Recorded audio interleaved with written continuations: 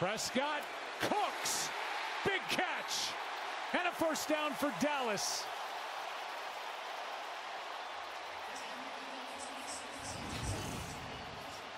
It's a great route by Brandon Cooks. He gets enough. Samuel is driving on it, but give Prescott credit for this throw. 5-man rush. He hangs in there.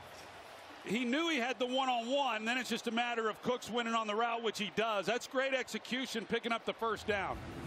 On 3rd and 9, 11 yards to Brandon Cooks. And the Cowboys now with under 3 to go with a tight formation. Kendricks late on the field, and the umpire almost got run over on that play. Yeah, and that should just be basically a complete redo. He's not in a position to officiate. Substitution rule. The defense is allowed to match that substitution. First down.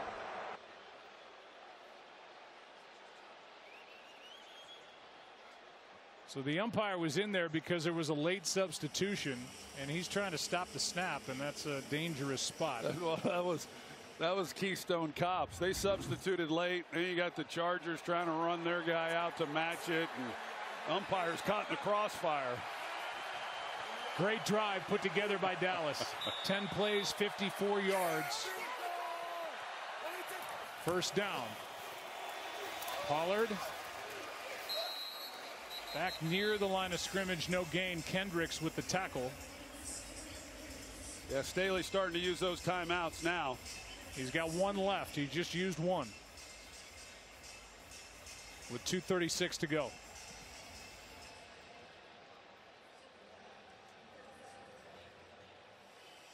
Let's take a look at our total replay, brought to you by Tekken and 10 at the Charger 21.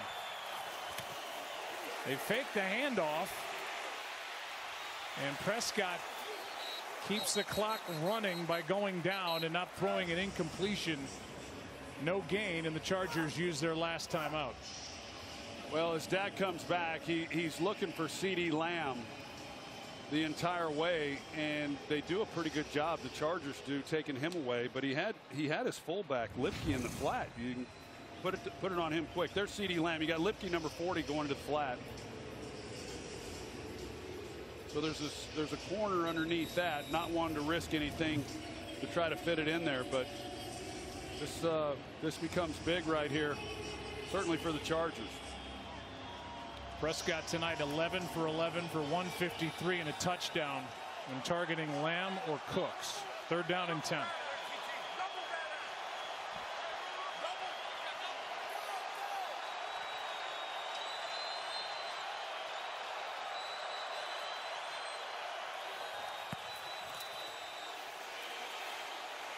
Pollard, incomplete. Prescott had him, led him too far, and the field goal unit comes on for Dallas. He definitely had him. We've seen the misses by Herbert. This is one. Couldn't tell if there was enough contact on the route. But Kenneth Murray was the one in coverage, in man coverage on him. I couldn't tell. He might have gotten his hands on him. He might have gotten his hands on him as he was trying to get past him. That may have thrown the throw off just enough. The rookie Brandon Aubrey is good.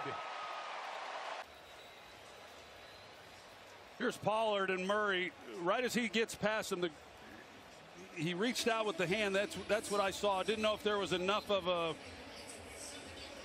contact that altered the route at all.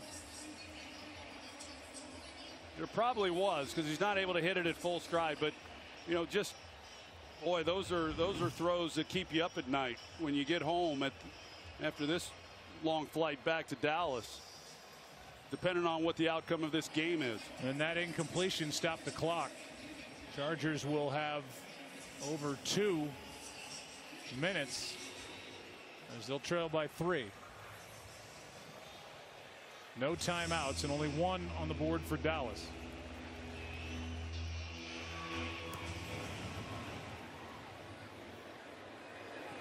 And the drive will start at the 25.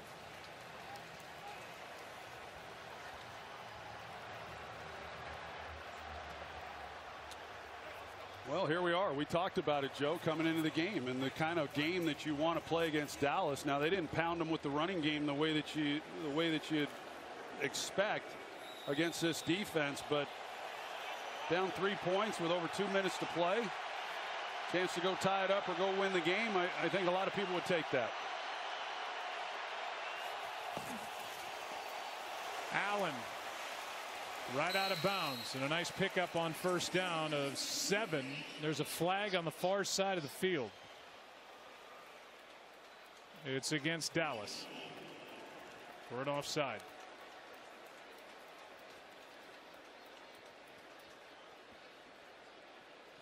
So you want 1st and 5 or 2nd and 3?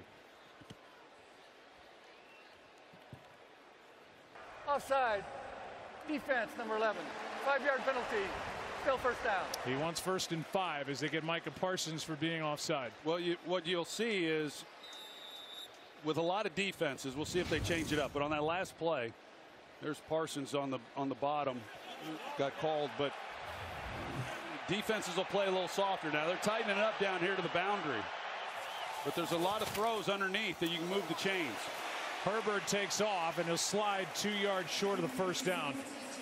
Tackled by Lawrence, and we are headed for the 2-minute warning, which gives us a chance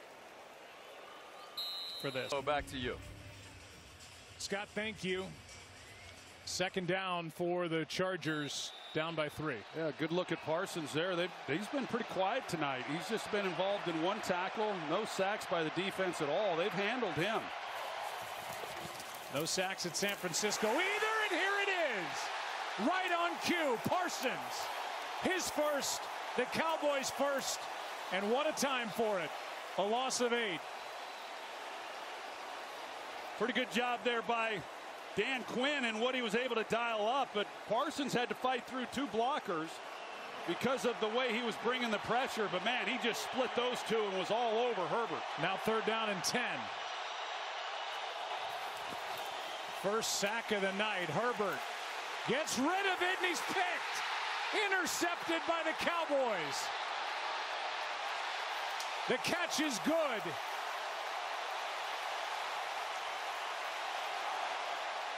And Gilmore's the one who got it.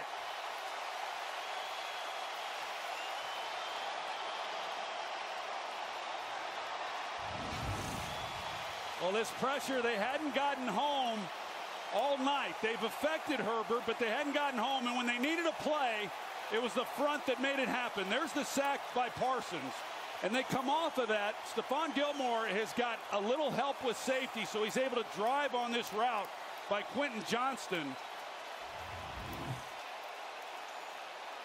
So the 2 guys they were depending on coming into this season, of course, Micah Parsons and all that he means to this group, but Stephon Gilmore going out and picking up the former Defensive Player of the Year when he was with New England. Those 2 make big plays to seal this game. I think this win says a lot for the Cowboys. Big win on the road for Dallas after last week and that loss at San Francisco. Dak outplayed Herbert, and the Cowboys stars, CeeDee Lamb, Tony Pollard, and then that young man, Micah Parsons, made a play when it counted most. Cowboys are going to head back to Texas with a record of 4-2. Yeah, you see why Stephon Gilmore was able to sit on that route. He had safety help over the top. But the pressure package that Dan Quinn dialed up there with Micah Parsons to get after him, and then to be able to seal it with Gilmore, we saw how happy Mike McCarthy is over there on that sidelines getting out of here with a win.